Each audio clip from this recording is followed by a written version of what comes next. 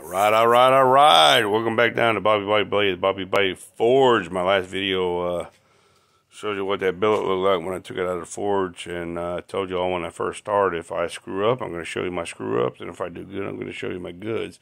So when I took that billet out, I really thought it was going to be no good. So I let it cool down, put it in the vise, and the can fell clean off. I made one cut, and the can fell off. And here's the billet.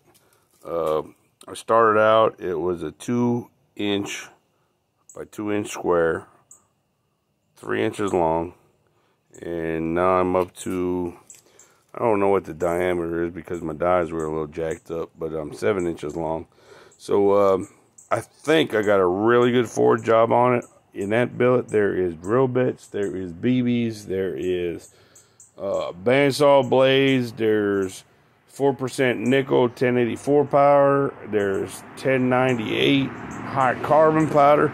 So we're gonna call this the chumbut kitchen knife because the chumbut is what us Italians throw in when we have a lot of leftovers. But this was not leftover; it was just something I did an online bind. Of course, my propane tank is empty. You can see the ice line, so I'm gonna have to go get that filled up sometime this week. Got a lot of professional stuff I got to do this week, so I'm not going to be working on this plate until about Thursday or Friday. But that's what it looks like. I think I got a real good forge weld on it. Hey, look, I want to give a big shout out to my brother from another mother, John Pope, man.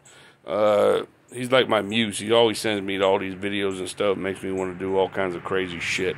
So one of these days, we'll get him on the video too, so y'all can see what he looks like. But he's always inspiring me, always doing all kinds of good stuff. John, I love you like a brother from another mother.